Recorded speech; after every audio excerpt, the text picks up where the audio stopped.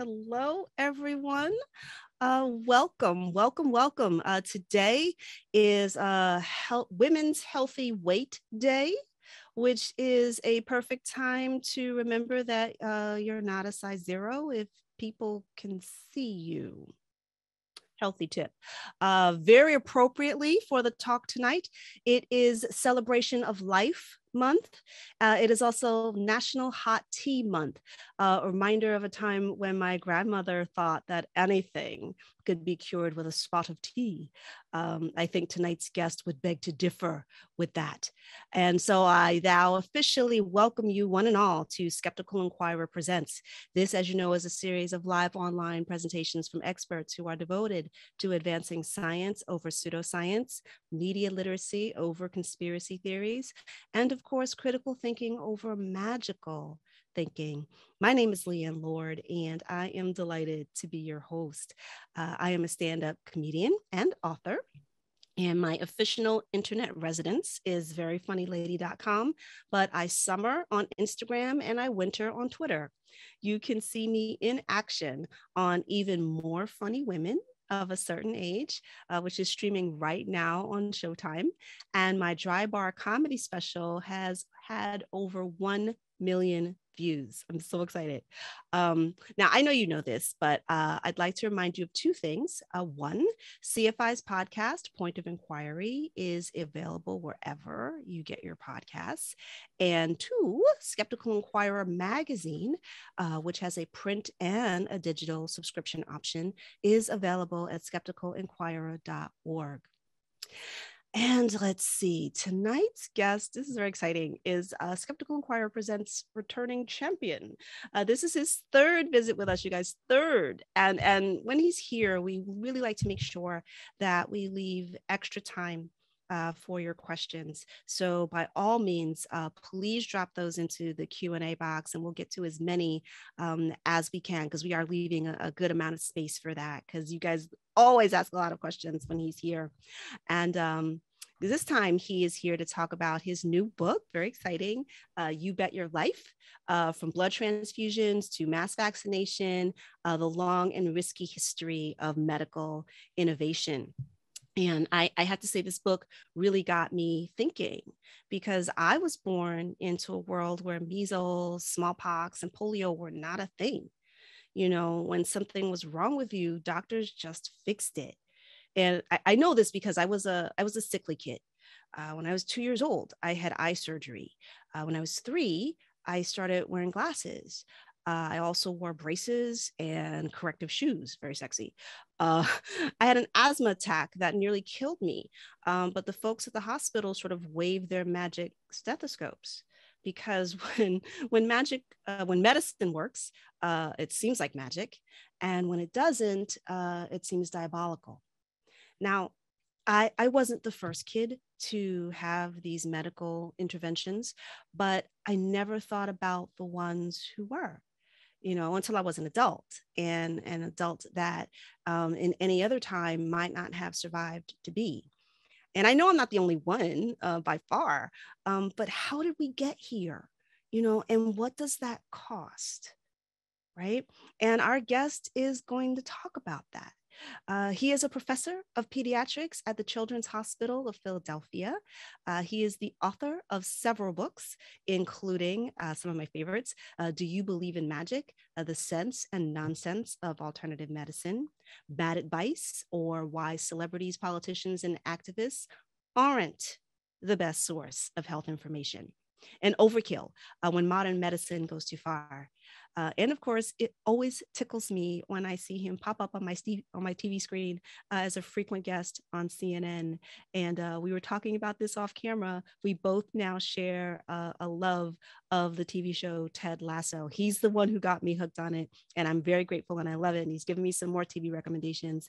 But without further ado, please welcome Dr. Paul Offit.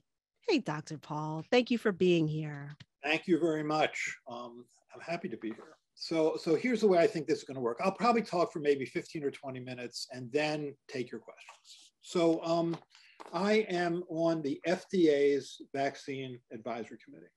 And in December 2020, we were asked to review data from Pfizer and from Moderna for their mRNA vaccines on December 10th and December 17th to answer the question, do we recommend approval of these vaccines through this emergency use authorization?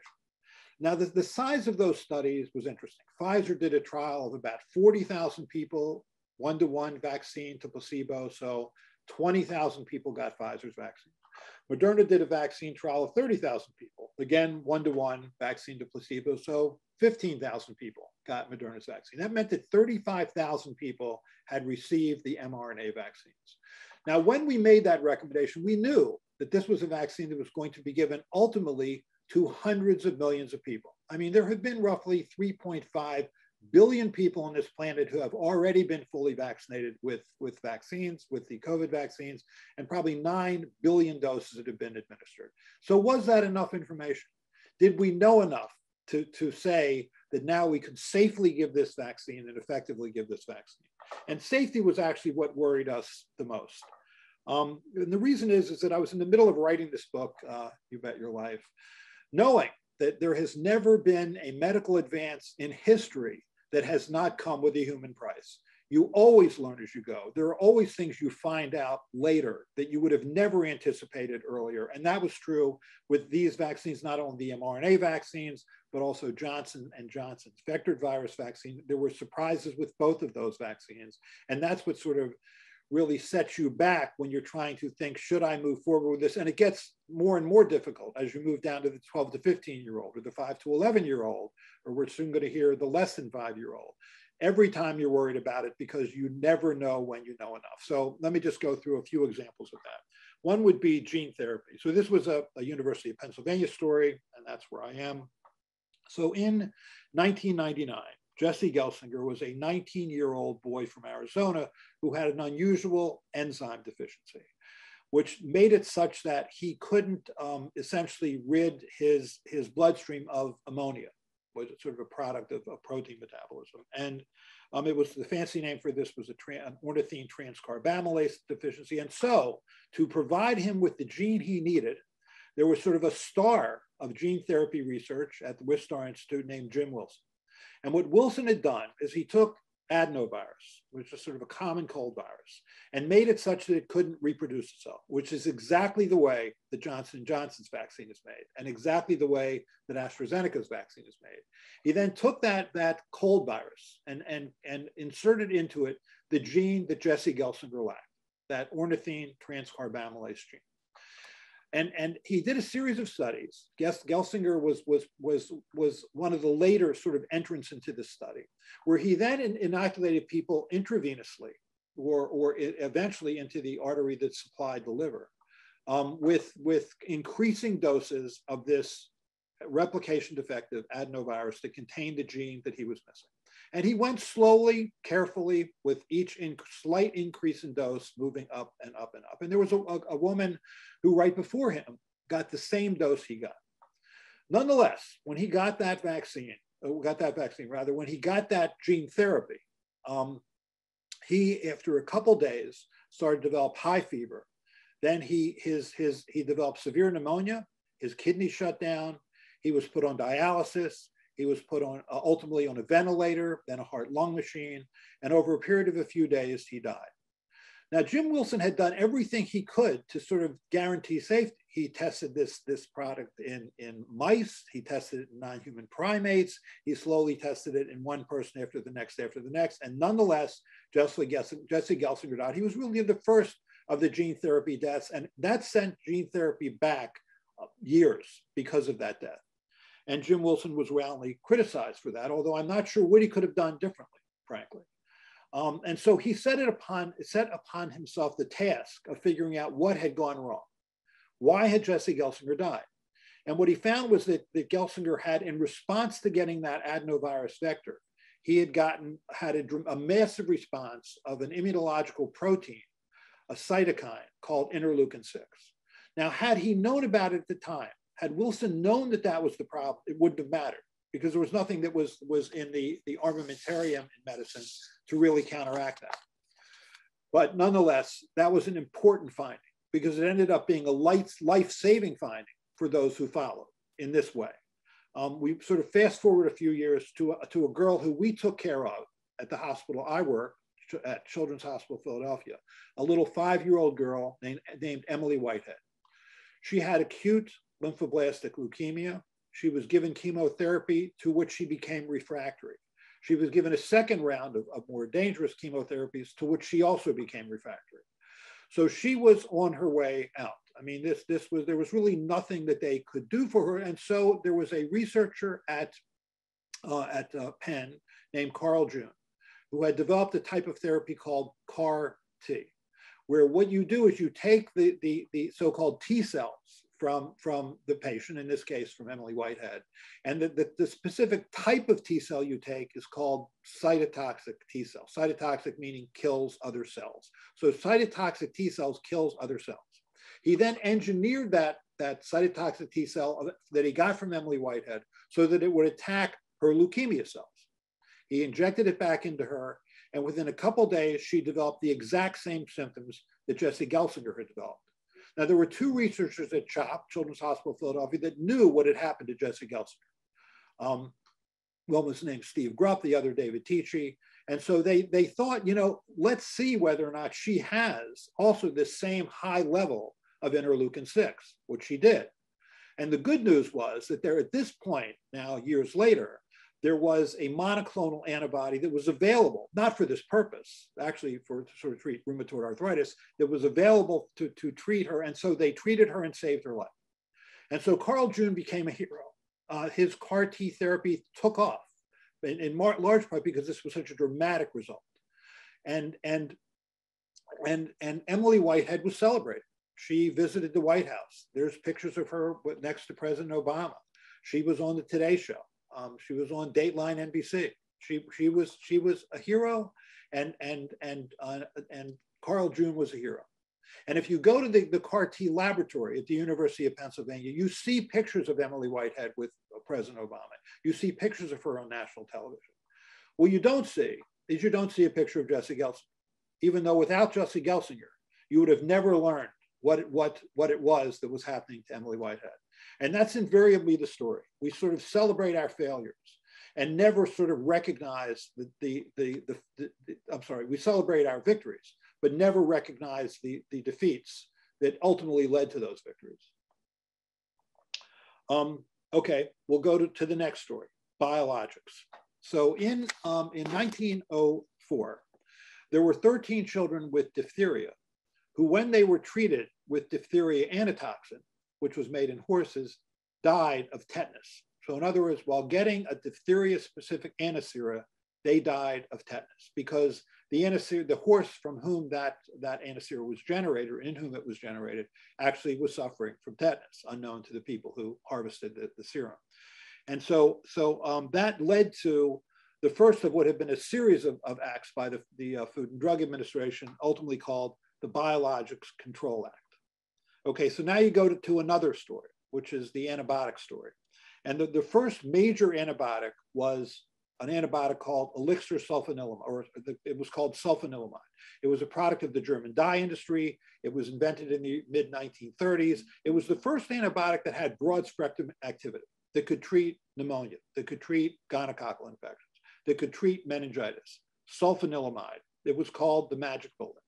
And so many companies stepped forward to make it. Merck and others made it as a powder, as a tablet. And there was one company, the Massengill Company of Bristol, Tennessee, that wanted to make it palatable for children, to make it an oral medicine, a liquid, rather than a powder or a tablet. To do that, they suspended the sulfanilamide, which was not easily solubilized, in diethylene glycol. And they shipped out 240 gallons across the United States to be used to treat a variety of bacterial infections. That product killed 105 people, 34 of whom were children.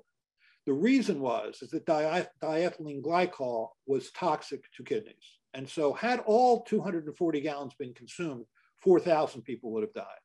This was a seminal event in the history of the Food and Drug Administration and led to the birth of the Food, Drug, and Cosmetics Act. So invariably, as Michael Harris, who's an historian, says, correctly that the history of drug regulation in the United States is built on tombstones. I think one of the worst disasters involves vaccines. And it's amazing how few people actually know about this particular problem. Because again, when you think about the polio vaccine, all you can think about is the successes associated with that vaccine, and not the tragedy, the central tragedy that I think was arguably the worst biological disaster in this country's history. So what did Jonas Salk do? What he did was he took polio virus, he grew it up in monkey kidney cells, he then purified the virus, he killed it with the chemical formaldehyde, and then he injected it into roughly 700 children in and around Pittsburgh. He found that the vaccine was safe. He found that it induced an excellent neutralizing antibody response against the virus. And he went home to his wife, Donna, after he'd done all those studies and said, Eureka, I've got it. As far as Jonas Salk was concerned, that was enough. He didn't want to do anything more than that. He wanted now to mass produce this vaccine and get it out there. And this was actually all funded by the March of Dimes, which was a private philanthropic organization that paid for the research, ultimately paid for the mass production, mass distribution, and mass administration of that vaccine, a private philanthropic organization. But nonetheless, the March of Dimes insisted on doing a clinical trial. They wanted to prove that the vaccine worked and that it was safe. And so what they did was they proceeded to do was the largest clinical trial of a medical product in history. 420,000 children were given Jonas Salk's polio vaccine, 200,000 were given placebo as a control over a 1-year period. And when it was over, Thomas Francis at the University of Michigan stood up at the podium at Rackham Hall at the University of Michigan and said those 3 famous words: safe, potent, and effective. And that was the headline on every major newspaper in this country. I mean, synagogues held special prayer meetings, church bells rang out, department stores stopped for that announcement to be made. I am a child of the 1950s. I remember my mother crying when that announcement was made. So how did he know it was effective? And this is also sort of part of what price are you willing to pay for knowledge. The way that Thomas Francis knew that that vaccine was effective was that 16 children died from polio in that study, all in the placebo group. He knew it was effective because 36 children were paralyzed in that study, 34 in the placebo group. That's why Jonas Salk didn't want to do that trial. He didn't want to give placebo to children in the summer in this country when you knew that polio could cause as many as 20,000 to 30,000 children to be paralyzed every year and cause 1,500 to die every year. But such was the price of knowledge. And frankly, just to sort of get back in a sense to our FDA Vaccine Advisory Committee, when we did a study, when we looked at the study of 12 to 15-year-olds, that was a 2,400 child study. And there were 18 cases and 1-to-1 vaccine to placebo. So basically 1,200 children got vaccine, 1,200 got placebo. There were 18 cases of COVID in that study, 18, all in the placebo group. And so when we then approved that vaccine, I got a lot of hate mail from people saying, really, 2,400 children, that's enough for you? You had just done a trial in adults with Pfizer's vaccine of 40,000 people. And now you're doing 2,400 and you're saying that's enough? So we could have done 24,000. And that way it wouldn't have been 18 children in the placebo group. It would have been 180. I mean, how many children had to get COVID before you were comfortable that the vaccine worked? And that's always the tension. I mean, that is always the tension at these FDA advisory committees meetings. It's never when do you know everything. It's when do you think you know enough, knowing that there has never been a medical innovation that is not associated with some level of tragedy. And so what happened with the polio vaccine is 2 companies made the vaccine for that trial, 2 veteran vaccine makers, Eli Lilly and Park Davis. But when it was licensed, and at that time it took 2.5 hours to get a license, takes a little longer to get a license today, about 10 months. Now, that's not true of the COVID vaccines. The COVID vaccines are not licensed products. They're approved under emergency use authorization. But that was typically, now it's 10 months to get a typical vaccine license. That took place in 2.5 hours. Now, there were 3 other companies that made it. And one of those companies was Cutter Laboratories of Berkeley, California, that made the vaccine badly. What they did was they failed to fully inactivate the polio virus that was in their vaccine. As a consequence, 120,000 children were inadvertently inoculated with live, fully virulent polio virus. Of those 120,000, 40,000 children in this country got abortive polio from the polio vaccine, meaning got short-lived paralysis.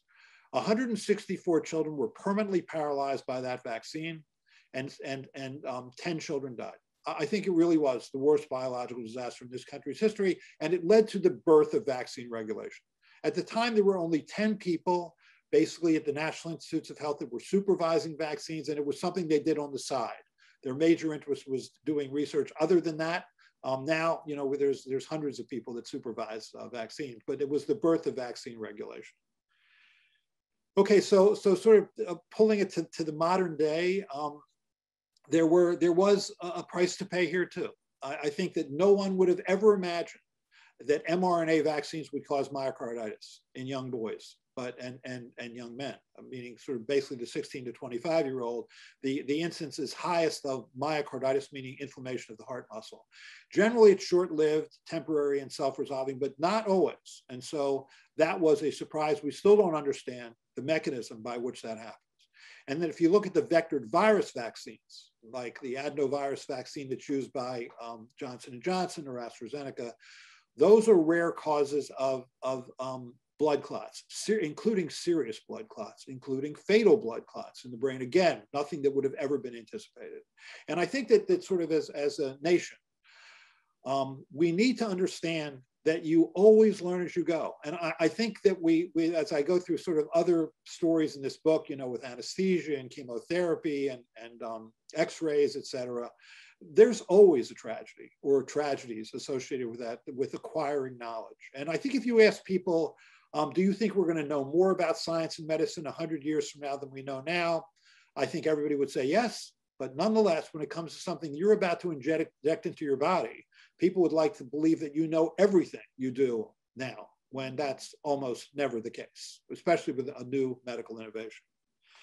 So I guess I'll just close there and say that medical knowledge invariably comes with a human price, and there is just no getting around it. We have just not gotten so sophisticated medically or scientifically that we can say that we are now past the learning curve. There's always a learning curve.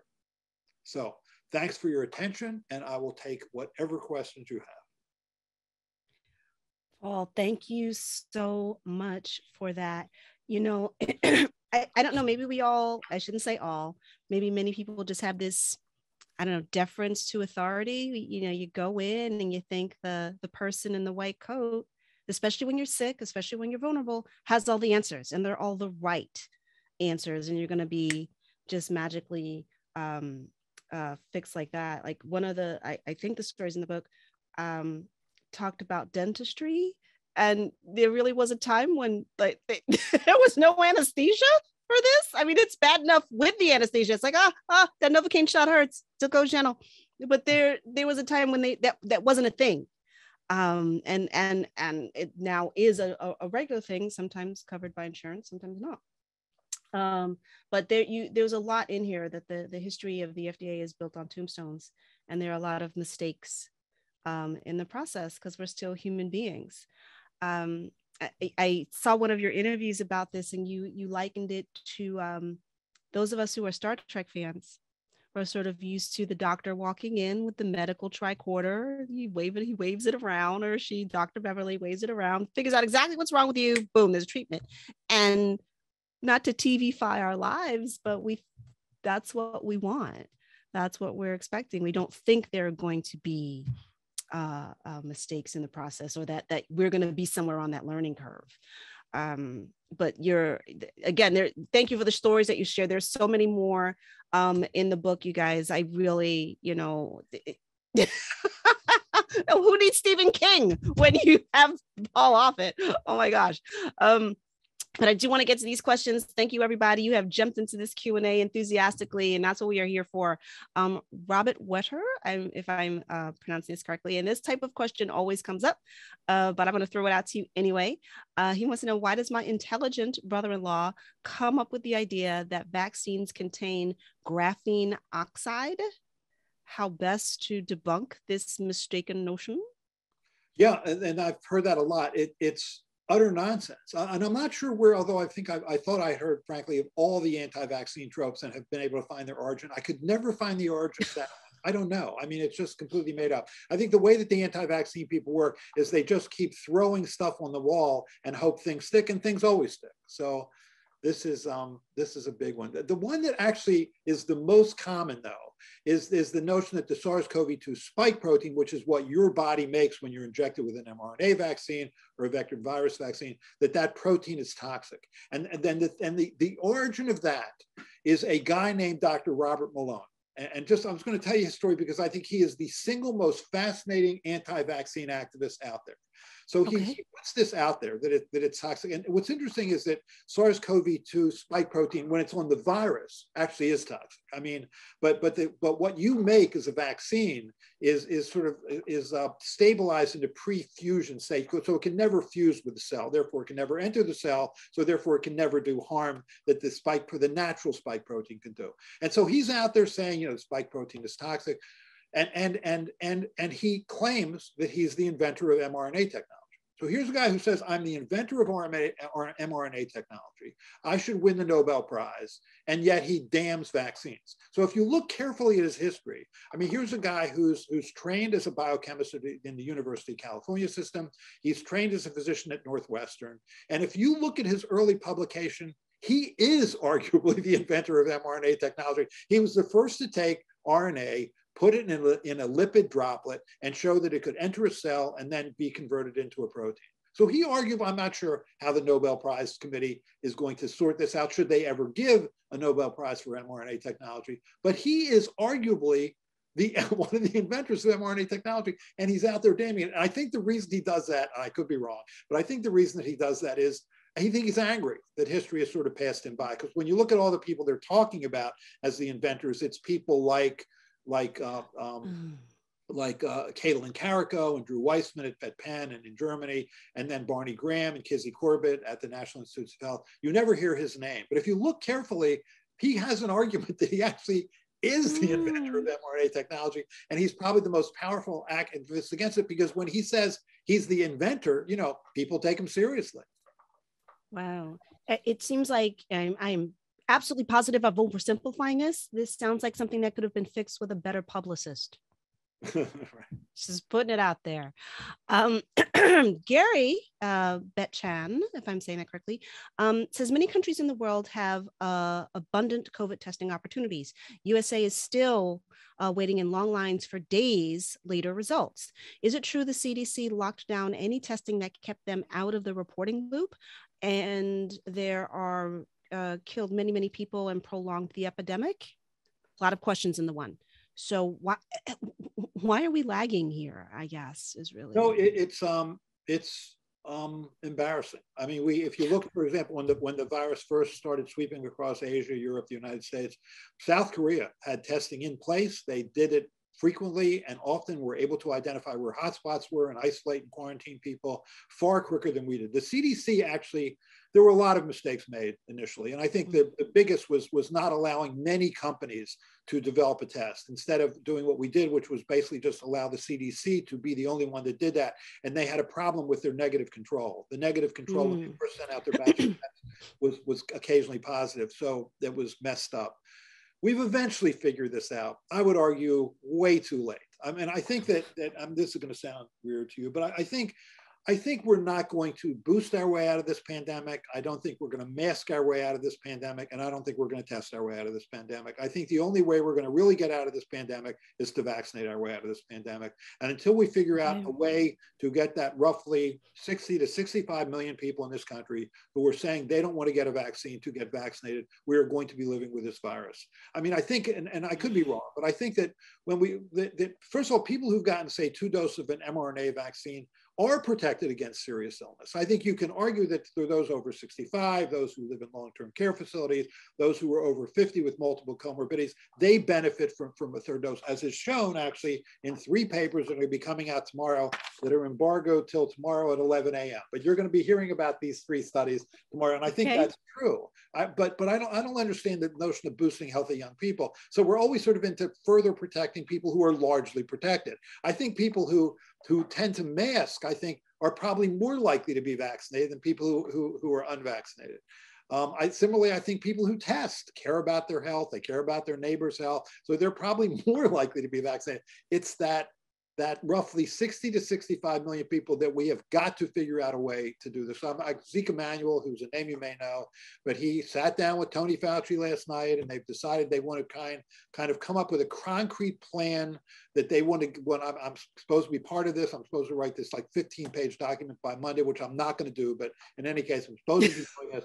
And you know, all about how we're going to sort of handle the next year, 2, 3, 10 regarding this variant. And it's just, to me, we have to think of a better way to vaccinate the unvaccinated, because mandates only take you so far. And I'll just give you an example of how I think you could do it. There's a physician in Philadelphia whose name is Dr. Ayla Stanford. She works at Temple. She's a pediatric surgeon. She actually was the first pediatric surgeon, first African-American pediatric surgeon to be fully trained in the United States. She's amazing. So what does she do? She formed something called the Black COVID Consortium, where she brings 200 other doctors into North Philadelphia, West Philadelphia, and gets thousands and thousands of people to be vaccinated. That's the way to do it. It has to happen on the ground. It has to happen with people you trust. This is not going to be a federal or state way of getting past this. And so that has to happen, this grassroots thing to get us vaccinated. But until that happens, we're going to be living with this virus. We're going to be living with this virus for years, if not decades. That but was we'll painful. get to the point we can live with it. I think the difference between pandemic and endemic is the degree to which it disrupts society. I think we will have what people are calling the new normal, which is what we have with flu. I mean, you know, 2 years before this pandemic started, 700,000 people were hospitalized in this country with flu and 60,000 died. The year before was 400,000, 400,000 hospitalized, 20,000 died. We grandfather that in. That doesn't change our lives. Even though I think if we masked and social distance, we would do better with flu, but we will eventually grandfather this virus in at a certain level of hospitalization death. I don't know what that level is, but we will. Wow. Okay. Thank you for bringing that dose of reality. No pun intended, or pun intended. I don't know. Jimmy Daw asks, has there been an increase in the number of false positive HIV results among blood donors months after getting the COVID vaccine? Have you heard that? I haven't heard that. No. Okay. No, I hadn't heard that. There was a vaccine that was made that was using actually one of the HIV proteins, but that vaccine never made it to the final stages. It was not a brilliant idea for that reason, that you would then test positive for HIV, but that never made it. Okay. Kathy Moyd said, I was one of the first to get the Salk vaccine in school in Yonkers, New York. Yay, New York. Is it possible that I got a placebo? Well, if you were part of the trial, you would have known it. Okay. It was the Francis Field trial. You got a vaccine. You got the vaccine or placebo. You got a little yellow pin that said Polio Pioneer. You got a lollipop. But I was born in 1951, so I also got the Salk vaccine. But I got the vaccine. I got it in 1956 when I was 5 years old. So by then the vaccine was a licensed product. So it depends on what year you got it. If you got it after 1955, you didn't get placebo. Okay. This is wild to me. This is absolutely wild to me, because by the time I came along, it's like polio was just a word. That Gen X was like, yeah, whatever. We're just going to play our music loud. James said, what about the effect on unborn babies, kind of like thalidomide babies? Is that a thing? And I know you've talked about this before, about the vaccine not being having an effect on unborn babies, and that pregnant women should have been included in the trial. Is that correct? You have a good memory. That's exactly right. I think that when the phase 3 trials were done, they didn't include pregnant women. They should have, because if you're pregnant and you get SARS-CoV-2 and you get COVID, you have a 2.5 to 3 times greater risk of being hospitalized, having to go to the ICU, being mechanically ventilated, than if you are a woman of the same age who's not pregnant. So when the vaccine came out, usually what the CDC will do when pregnant women aren't studied is they'll say it's contraindicated because there's no data. They didn't do that here for this reason. They said a pregnant woman could reasonably choose to get the vaccine. It wasn't a recommendation. It was you could do it if you want. And so tens of thousands of pregnant women made that choice wisely. Now you had information. Now you could compare women who were pregnant who got the vaccine to women who were pregnant who didn't get the vaccine to see whether there was any difference in the pregnancy outcome, any difference in the neonatal outcome, and there wasn't. And with that, the CDC then said is recommended. What's happened in the last few weeks actually is because there's been an increase in pregnant women who've been hospitalized in the ICU, mechanically ventilated, deliver babies prematurely, is they've actually increased that recommendation to urgently recommended that pregnant women be vaccinated. Okay. Where did this question go? Okay, Erica Klein had a good question regarding the teen COVID vaccine trial on 2,400 kids. And when is the number high enough? Aren't there statistical tests to answer that question? And it's not just a gut decision. Well, so you know that in, say, the 12 to 15-year-old, there's 2,400 child study. There were 1,200 got vaccine, 1,200 got placebo, 18 of those in the placebo group got sick. So you can say with a certain level of confidence that you had, 100% of the population was protected. Obviously, the larger the number, the more the sort of the tighter the confidence intervals. And so how tight do you want them to be? It's interesting that before the vaccine came out, we were told, the FDA Vaccine Advisory Committee was told that we could reasonably approve a vaccine that was 50% effective, with a lower bound of confidence interval of 30%.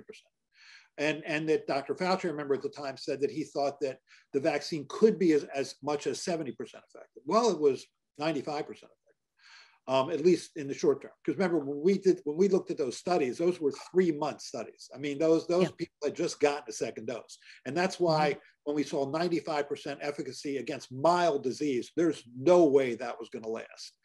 Because protection against mild illness is mediated by neutralizing antibodies. The people in that phase 3 trial had just recently gotten a second dose. So they had high levels of neutralizing antibodies, which will always fade, and faded here. And so you saw consistent protection against serious illness. That's good.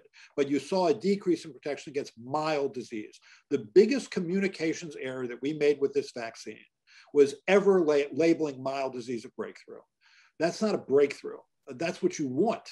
You want to be protected against severe disease, which this vaccine does. It is way too high of a bar to expect this kind of vaccine, meaning a vaccine to prevent a mucosal virus, from protecting against mild disease. That's just not reasonable, unless you want to get a booster dose every 3 months, which is, that's why I was, as was virtually every other member of FDA's Vaccine Advisory Committee, was against the booster dose for healthy young people. There was no data for that. I think there's still no data for that. And they're going to try and sell these data tomorrow after 11 a.m. that they have data for that, but they don't. They only have it for older people or people who have comorbidity. So don't let them sell it that way. I still don't like it when colleges or universities or hospitals or med schools require a third dose for healthy young people. I don't see any evidence for that. And it just upsets me, unless you want to get a booster dose every 3 months, in which case you can get one of those little Pfizer loyalty cards, one of those little punch cards that after you take those, you get a free pizza. And maybe you can do it that way. Ooh, free pizza. Okay, I'm in, but I'm probably not in the group that needs to be convinced. I'm gonna ask, how are we defining young here? I would say anybody. Well, I would say young is less than 65. However, if you're over 50 and you have comorbidities, obesity or chronic heart disease, chronic lung disease, et cetera, especially more than one comorbidity, then I would say that's so then maybe I'm defining young as less than 50. Okay, so once again, illness ages you. So all right, but under 65, whew, I made it. Thank you so much. Dear diary, I'm still young. Bill Gowan, did we talk? Did I do this one? I didn't. Okay, said a small percentage of COVID vaccine recipients had the myocardial reaction, mostly young men. How should those who were affected proceed with boosters as time goes on? Like he says, I know of one who was advised by his cardiologist not to get this round of booster. I agree. I think if you've had nobody really understands it. It's not, I wish we had a different word than myocarditis. Myocarditis means inflammation of the heart muscle. There are viruses that do that. Like Coxsackie virus can infect your heart muscle, and that is a serious disease. I mean, that usually not only means a hospital admission, it invariably means an ICU admission, and 9% of the time it means a heart transplant. I mean, that's myocarditis. That's viral myocarditis. This is not quite that. It's immune mediated, meaning the virus, you're not infected with the virus. You're given mRNA that makes one protein. You're making this aberrant immune response that causes you to have a short-lived, temporary, transient myocarditis that doesn't appear to have long-term sequelae, at least as far as we know. So, but I agree with that. I think you're going to, invariably there's a spectrum of illness. I think we're going to find out things we prefer not to find out soon enough, that there may be more long-term problems with hearts who had that. And I think that if you've gotten, say, because it's invariably a second dose phenomenon, and it's usually within 4 days of the second dose, it's invariably boys or young men. And so there is no reason to get a third dose there. You're good. So I agree with that cardiologist. Okay, awesome. Peter wants to know, do you think that in general, the medical field explains risks well to patients? I think that's kind of broad. Some do, some don't. Yeah, no, I think it's hard to explain relative risk. I think because we have trouble distinguishing relative risk from attributable risk. You know, I think, how can I say this? So if I'm standing in front of my house, assuming I had a lawn, which I don't, so I live in the city, but let's assume I was standing in front of my lawn in the city here, or sitting on my lawn in front of the house, I have a certain risk of being hit by a car. If I cross the street, I have a greater risk. So the relative risk of being hit by a car if I cross the street as compared to just stand on my lawn is much greater. But I cross the street all the time and never get hit. So the attributable risk is much, much, much less lower than the relative risk. So I think you're right. We don't explain it well. I think what people hear, I mean, so for example, your chance of having, say, a severe blood clot from that Johnson & Johnson vaccine when it was first released was roughly 1 per 500,000. You're approaching the risk of being hit by lightning, which is roughly 1 in 770,000. Now it's come down to about 1 in 200,000. But imagine that you are in the stadium, the big house at the University of Michigan, which seats 100,000 people. So imagine 2 of those stadiums, and you would be one person in those 2 stadiums that could happen to.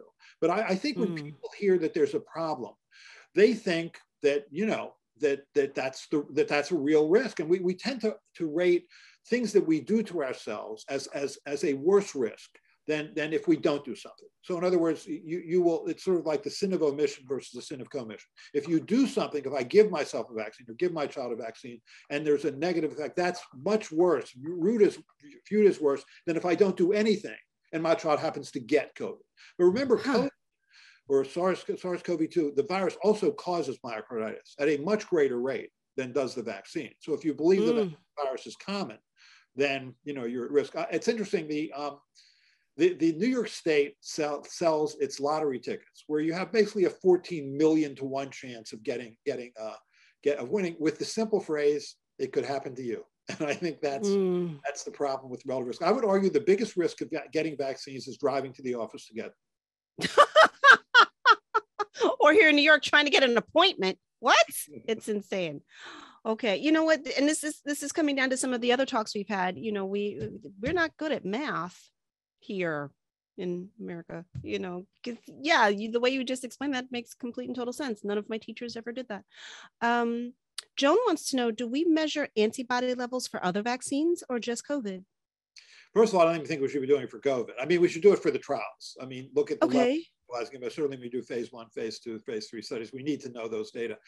The problem with looking at neutralizing antibodies is it's only one component of the immune system. The most important component of your immune system in terms of protection against serious illness are really memory cells, memory B cells, or B cells are the kind of cells that make antibodies. Memory T helper cells, which are the kind of cells that help B cells make antibodies. Memory cytotoxic T cells, which are the kind of cells that kill virus-infected cells. Those are not commercially available tests. Those are research tools. So you're really not measuring necessarily the right thing. There are people who have relatively low neutralizing antibody levels that are still protected, because you just want to be protected against serious illness, which is mediated by memory cells, which are long-lived. So that's the good news about coronavirus. I was just on this conference call with about 30 people that are supposed to be writing this thing for the Biden administration. And, that's the message that I think we need to get through here, is that you are protected against serious disease. This is not flu. I don't think we're going to need a yearly vaccine here as we do for flu. I think protection against serious illness is going to be years. We'll see. Maybe I'm wrong, but we'll see. Okay. Well, see, now I'm a little bit confused. You don't think this will be like the flu, even if we get all these other people vaccinated, or if we don't get No, them so I think you get a flu vaccine every year, because flu virus mutates so much from one year to the next that even natural infection or immunization the year before does not protect you against serious illness. That's not true with coronavirus. Although coronavirus clearly does mutate, it doesn't mutate nearly to the extent that flu does, although you would never know that from reading or watching television, but it doesn't mutate nearly as much as flu. So I think what I would expect, think about this, take a step back for a second. The vaccines were made against the original strain, the so-called WU 2020 strain, the strain that was originally isolated in Wuhan. That's not the virus that left China. I mean, the virus that left China was the so-called D614G strain, never had a Greek letter designation. That's the one that swept across, Asia, Europe, the US. It was replaced by the Alpha strain, that was replaced by the Delta strain, replaced by the Omicron strain. In all cases, vaccines protect against serious illness from all four of those variants, even though it wasn't made to protect against any of them. It was made to protect against the original Wuhan strain, which shows you that those immunological regions are conserved across all those four variants. Now, there may be a variant that comes up that is resistant to protection against severe disease. And if that happens, then you need another vaccine. But I really don't like it when the pharmaceutical companies are saying, now we can make an Omicron specific vaccine. Or they say, we're doing studies now where you can give the coronavirus vaccine at the same time you're giving the influenza vaccine. It's like, these pharmaceutical companies are acting like public health agencies. All that information should be coming from the CDC, not from Albert Bourla. I mean, it's just, Albert Bourla is not Rochelle Walensky. It's Rochelle Walensky who should be telling you, what it is we need to get, when we need to get it. Okay. She's the head of I think I can almost imagine your answer to this question, but I'm going to throw it out there anyway. C. Kavanaugh says, do you foresee a time in the future where there will not be a human cost, or at least it will be limited? Will computer models exist in the future that can be used instead of humans in the trial stages? No. I knew it!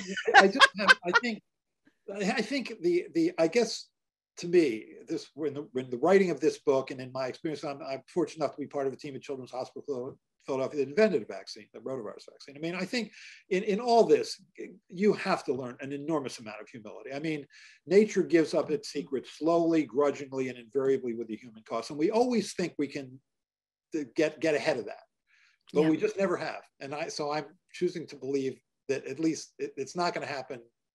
I can't see it happening. I can't. So I just think we too much to learn.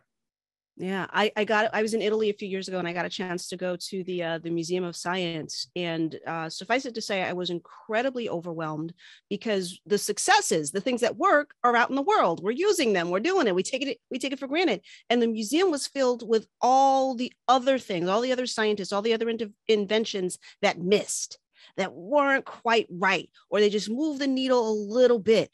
And you forget all of those steps, how long advancements actually take, all that trial and error that's necessary for us to take indoor plumbing for granted, to take this technology that we're doing right here to come together, to take it for granted. This wasn't always here. And there are a lot of steps, both in technology and in medicine, that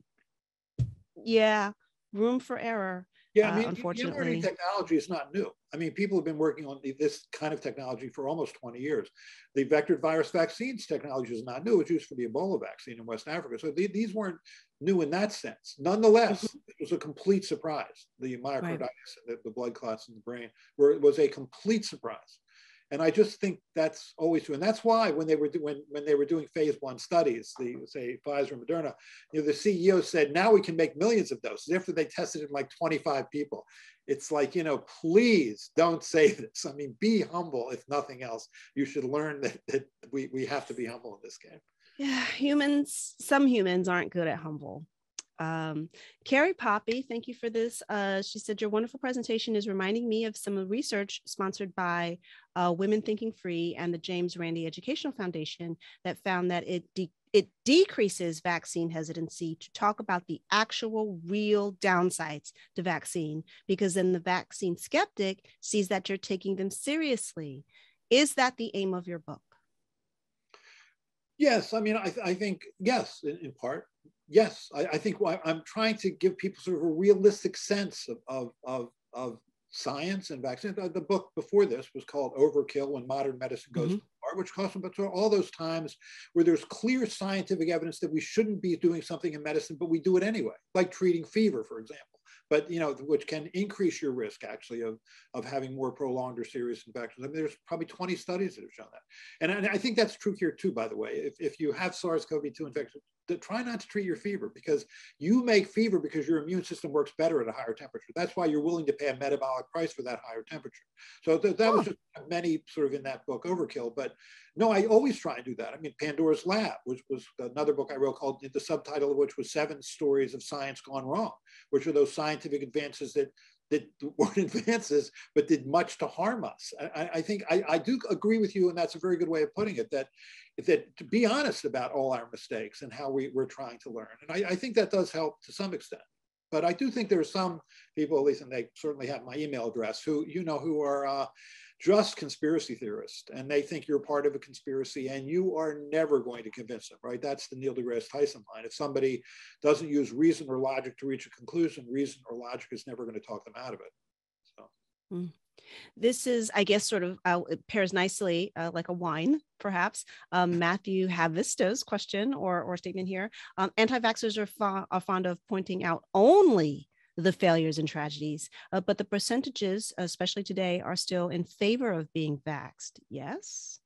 Oh, yeah. If you'd asked me a couple of years ago and said there's going to be a pandemic, it's going to kill 900,000 people in the United States. It's going to kill millions and millions of people worldwide. Within 11 months of its appearance, you're going to have a vaccine that is highly effective and remarkably safe. Do you think the anti-vaccine movement will suffer that? Because now you have your ticket out of the pandemic, the vaccine.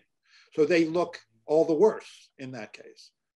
And I would have said, yes, I think they would have suffered that. But I was wrong. If anything, they're flying these days. I mean, they're more effective than ever at getting bad information out there. I mean, you have tens of millions of people in this country who are choosing not to be vaccinated. I can't begin to tell you how frustrating this is. I mean, I was on service a couple of weeks ago, we admitted 18 kids to the hospital. I was on service. I mean, all but one were over 5. I mean, this was after November 2nd when we had vaccines available for the greater than 5-year-old. And not one of those children was vaccinated. Not one of their parents were vaccinated.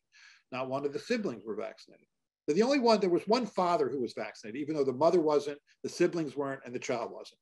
And when I asked him why he was vaccinated, he said, because he had to be vaccinated for work. So I do think mandates do have some effect, but it's just so frustrating. This was frustrating enough before we had a vaccine. Now you have a vaccine, you watch these children suffer, you watch them get sort of sedated, brought up to the intensive care unit, you watch a tube getting put down their trachea, you watch the parents crying while you're attaching them to the ventilator, and you're thinking, all of this could have been prevented if you just got a vaccine.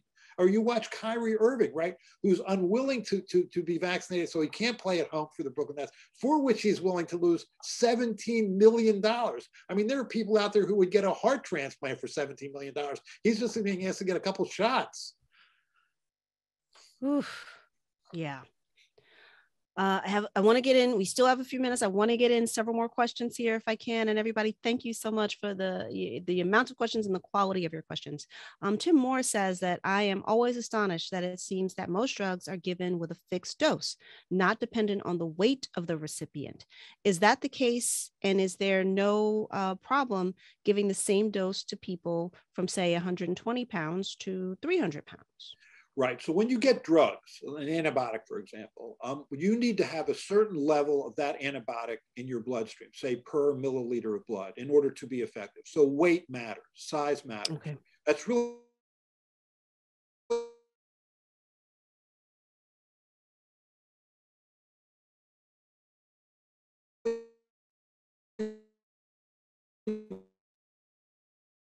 not to the adult and to the child is the phonicity of the vaccines for the pertussis.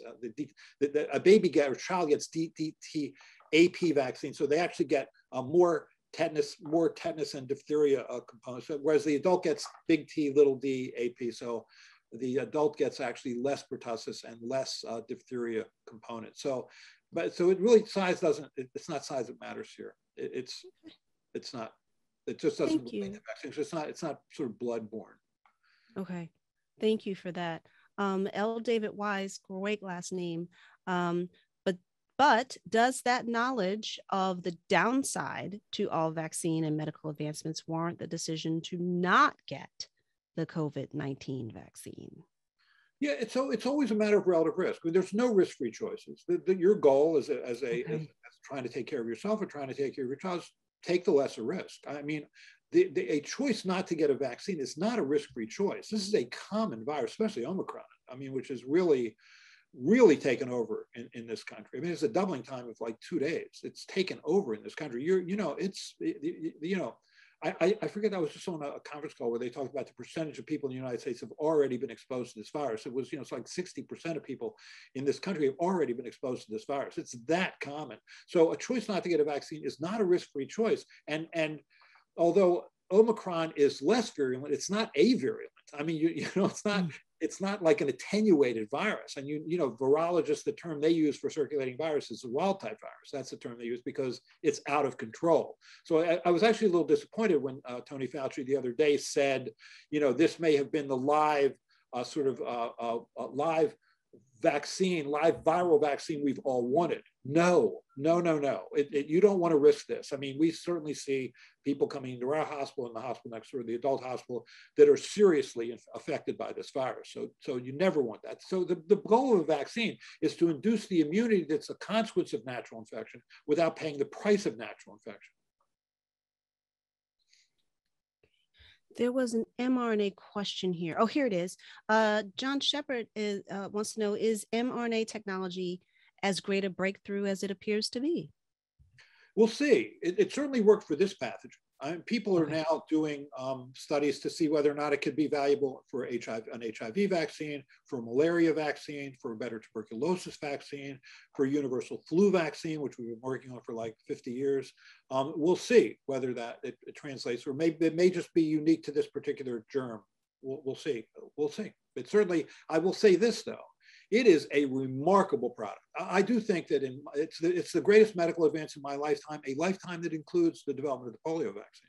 Because what's amazing about this vaccine is we give a lot of shots to children.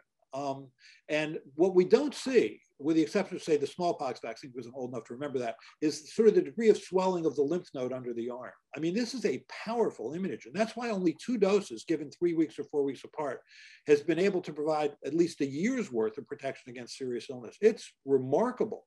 We'll see to what extent it affects other pathogens. All right. I think this person. Tim Huston says, Paul, I miss our discussions on the bus on the way to work. The other side of the coin is the remarkable discoveries that are made in pharmaceutical research while looking for something completely different. Do you have any stories regarding that? I'm guessing he's asking because you do.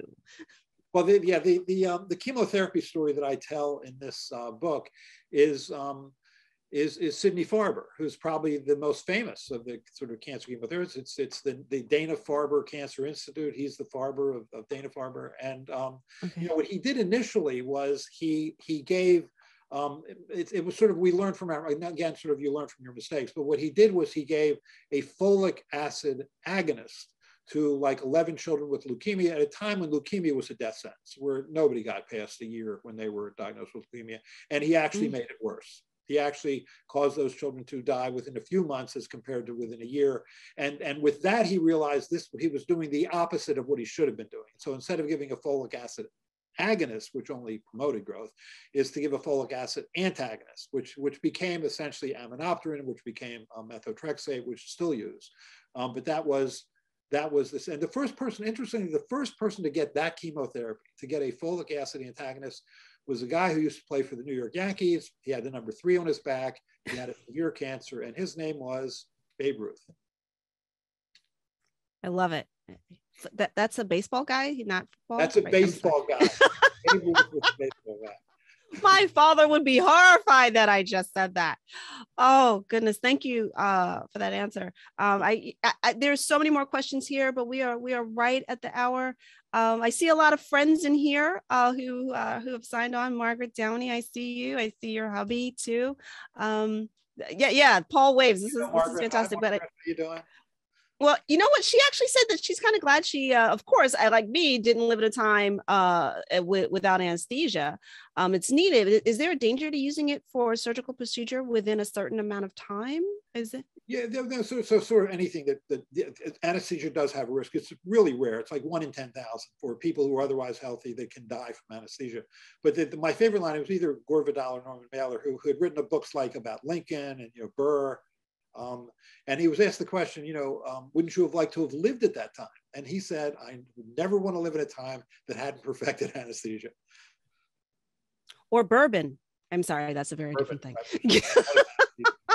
Or cable, so I could go rewatch Ted Lasso courtesy of you, and Yellowstone, and now since you've mentioned it. Paul, thank you. Listen, I know you're incredibly busy and incredibly tired, and I really appreciate you, that the third time's the charm for you coming back here and you sharing your time and your expertise with us. And I just want to remind everybody in the audience, especially if you're new here, if you missed anything, the recording of this event will be available tomorrow at skepticalinquirer.org. And I give my special thanks to Skeptical Inquirer, to CFI, our producer in the background, the amazing Mark Kreidler. Thank you so much for making all this tech magic work for us, and especially to you, the audience. My name is Leanne Lord, new CFI fellow. Thank you so much, and good night. Paul, again, thanks a lot. Have a wonderful night. Thank you. You too. Stay safe.